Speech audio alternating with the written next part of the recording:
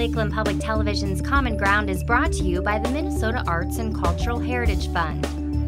Well, Paul wanted to build a straw bale building, and he didn't use the small bales. He used the 6 foot by 8 foot straw bales. So he used the big bales. And he wanted to make it beautiful so that people would want to come see what it was about. He didn't want to just build a straw bale building and, oh, that's nice, it's a straw bale building. He wanted to have it some interest and beauty. He wanted it to be beautiful. The artist they had here, Pete Anderson, he started working and creating art, but unfortunately he died in a car accident. And then knowing Paul and Lynn as long as I have, they asked me if I wanted to try. So then I had to take Pete's notes and attempt to go from scratch because I couldn't read his notes. So it was like cooking. I had to think of a new recipe. I had to create a new recipe. So the basic that most cob is created is with sand, clay, and straw. That's what the basic cob mixture is. And cob is an English word meaning loaf, and they use it a lot in England. There are some buildings that are about 100 years old in Minnesota that are made with cob.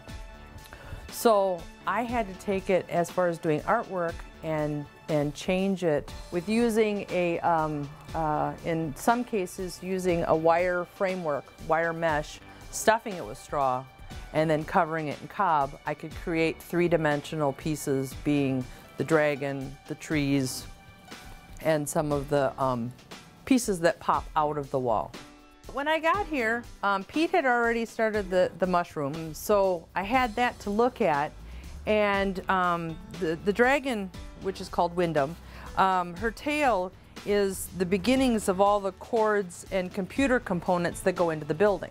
So I'm looking at all these cords and things sticking out of the ground, and I was like, okay, I can create a dragon out of it. I could see a dragon.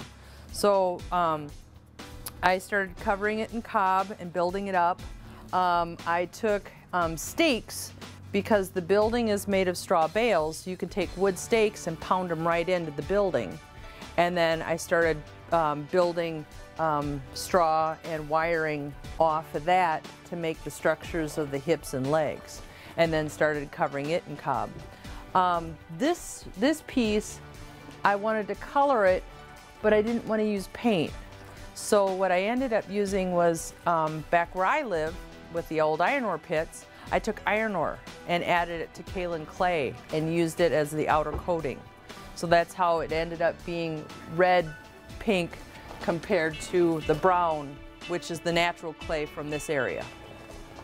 As I went down the wall, I was creating dimension and form to the north wall, some interest, so that when people came onto campus, they'd walk down the pathway and they would see interesting things as they walked in towards the building. This piece, the stump, I used recycled plastic lids. I tried to use as many recycled items to create the artwork as I could.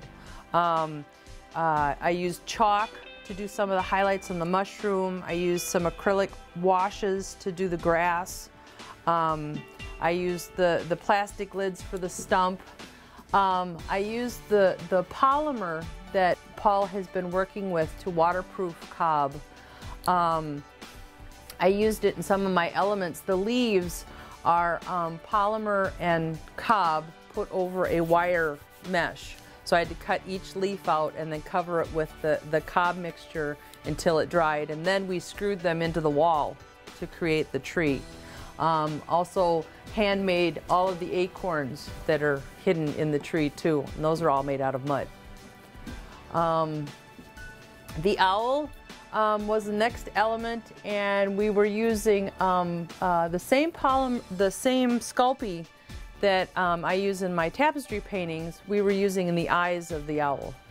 So we created these Sculpey eyes and then glazed them so that they had some color and light, so they had like real eyes.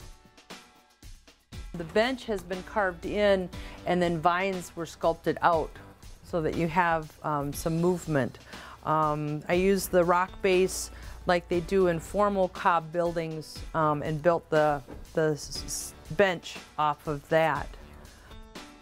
We tried to add some fun, whimsy, as well as realistic elements to it.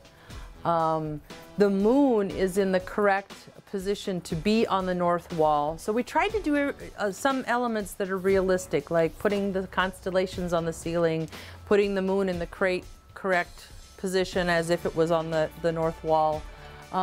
They wanted to keep it simple. They wanted to use old technology with new technology, and experimenting, always experimenting, trying to find the best way for the most energy efficient, whether it's with solar panels, wind energy, passive solar heat, using the earth to store it away to be used later.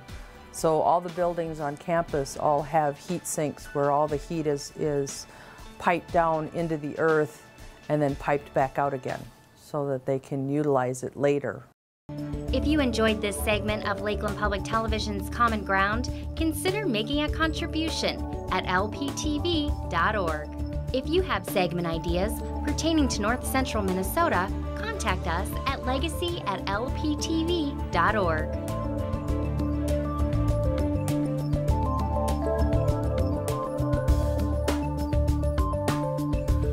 Common Ground is funded by the Minnesota Arts and Cultural Heritage Fund by the vote of the people on November 4th, 2008.